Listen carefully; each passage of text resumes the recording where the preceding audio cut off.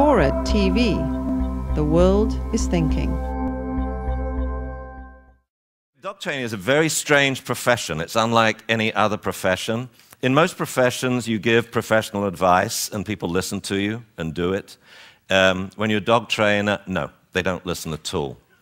I'm a veterinarian. There's, a couple of ways to spay a cat, 3 ways to castrate a dog. And, well, maybe after yesterday, there's 4 ways to castrate a dog.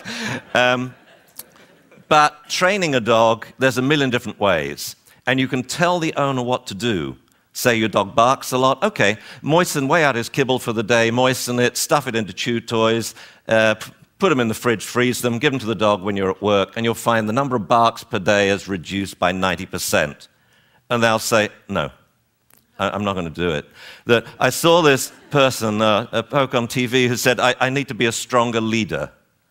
It's like these vague terms, and they're interested with the why does the dog bark, not actually how to resolve the problem.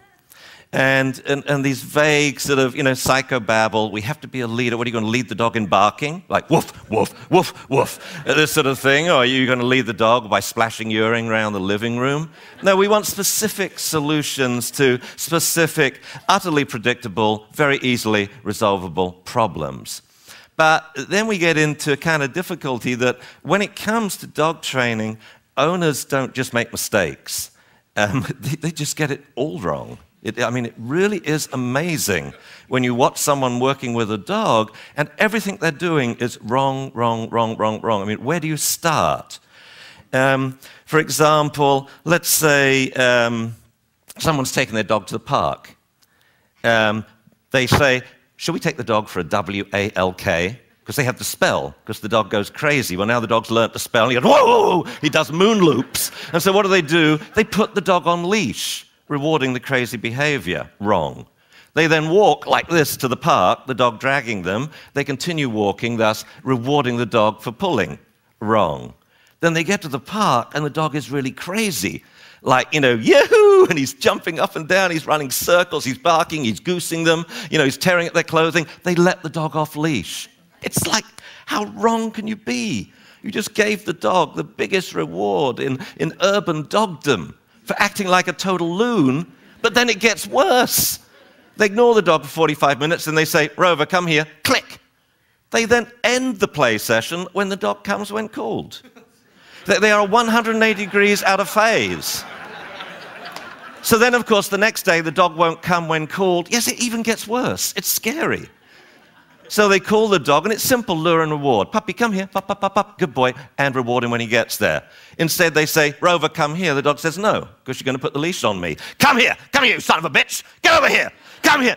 It's really difficult to get some. I want to all turn to someone in the row now and tell them, get over here now. Come on, come over here. And so the dog doesn't want to come. And then when it does come, they grab it and do ugly face. You bad dog. Don't you do that again. And there's 3 basic skills I think owners need.